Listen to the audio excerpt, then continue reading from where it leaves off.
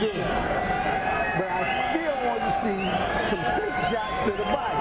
Some straight jabs to the body, come back with the right hook, and back off with the jab. Take a deep breath. Listen, I want to be clear with you.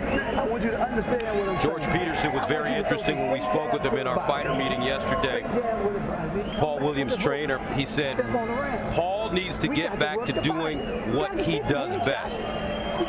His defense is his offense. That's their theory, and that's been the way they've approached it all along, and they're almost defiant about that. They say, no, we don't want to fight tall, we don't want to be boxer punchers.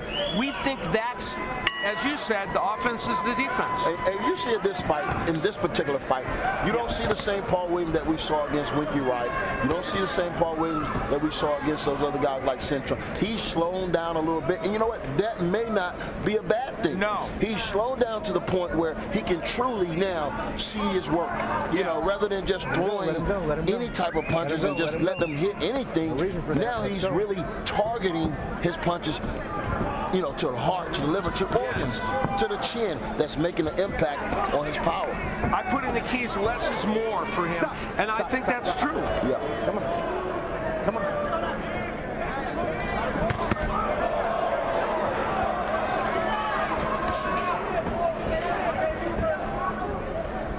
Let's take a look at the total punches on show stats during the last round.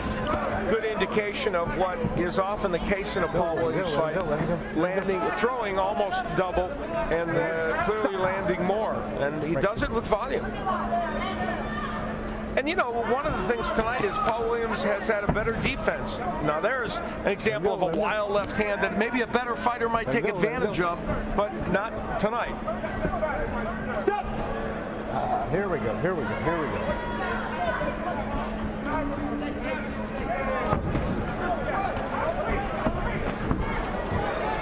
You know, Ishida, for his part, continues to try. You know, he's game and he's trying to land something that will change this fight. Just has not been able to do it, and I don't know if he has the power to do it in any case at this juncture.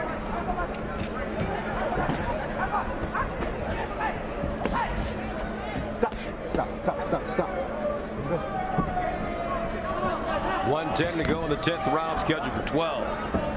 Paul Williams returning. Another low blow by Ishida.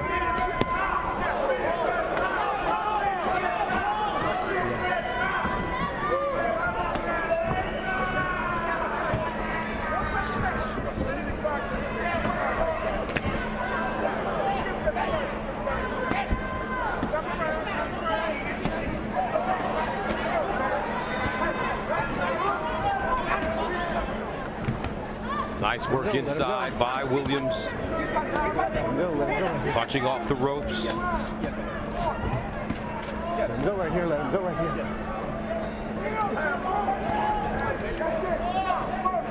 Stop. I got you. Right.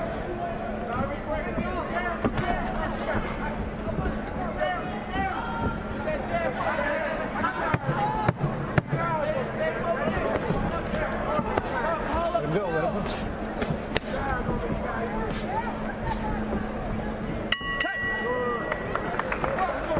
Now here's a look at what's coming up on Showtime. Well, I will be on board with Steve Farhood for the Showbox show next weekend in Las Vegas. And Jesse Vargas, a very good prospect who fought Josito Lopez and had a very good fight with him. So that should be a lot of fun. And Deandre Lattimore, of course, a contender. And then March 10th, we're going to be down there in Puerto Rico, where we expect a real brawl between Salido and Juan Manuel Lopez in what should be a great fight. And the big question surrounding the Salido-Lopez rematch is, Al, are you going to bring your combat helmet? Yes, I am wearing a Chicago Bears helmet at ringside, so I don't get, for the folks that don't know, I got hit with a water bottle. And I'm going to have Antonio there to deflect it, which my partner didn't do the last time. He didn't save me, Antonio. I know you'll throw your body in front of me, right? Oh, yeah. Anything for you, Al. Don't hold my breath. 11th round scheduled for 12. Nobuhiro Ishida, the young Japanese fighter, well, actually at 36 years old, in the aqua and black. And then there's Paul Williams, the former two-time world champion, in the red and white. And Williams is, according to some of our experts, pitching a shutout here in Corpus Christi. Ishida has a 3-3 record in 12-round fights, and I think unless something dramatic happens, he's going to go under 500, that's for sure. Paul Williams has suggested some names in the 154-pound division. Obviously, people like Saul Alvarez, maybe Julio Cesar Chavez Jr. up in the middleweight if he decides to go there. You know, those are interesting fights, and fights that bring with them commerce. Yeah, especially with the Chavez. I mean, rather people want to question his boxing ability. He's a big name. He got a big fan following anywhere in one of those, in Mexico or anywhere like that has a big following. So that's a fight that I like to see Paul Williams in, and you know, give him a good measuring stick about where he's at in his career. Yeah, I agree. And of course, Alvarez is fighting Shane Mosley, and that's obviously the onus in that fight is on Mosley to show he belongs in the ring with him. But Alvarez is, if he gets a win against that kind of veteran, then it would set up an interesting fight against somebody like a Williams. Well, they're going to want to see, can Alvarez dominate him like Pacquiao, or maybe even stop him early, or do something dramatic against a veteran trial horse, future Hall of Famer like Shane Mosley.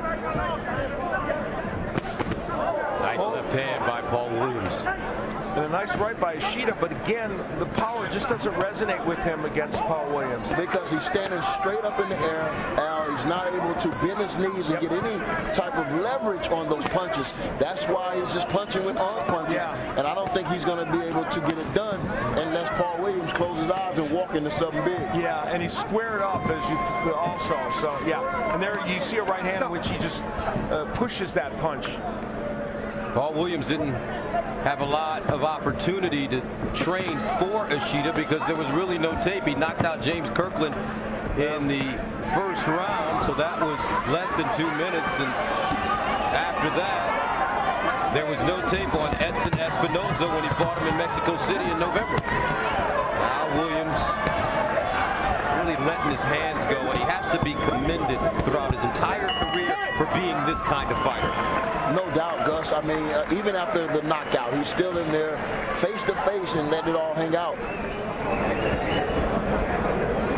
He made the point, Paul Williams, that, I wasn't gun shy. The one people think people can say they might dispute the Lara victory. I wasn't gun shy after I got knocked out by Martinez. I came right back, and people criticized me for standing and fighting with Lara, but he did it. He wasn't gun shy after the knockout.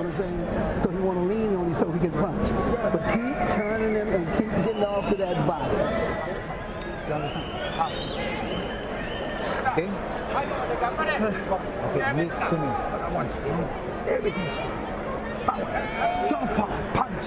You have to swing. You have to go back and punch. But you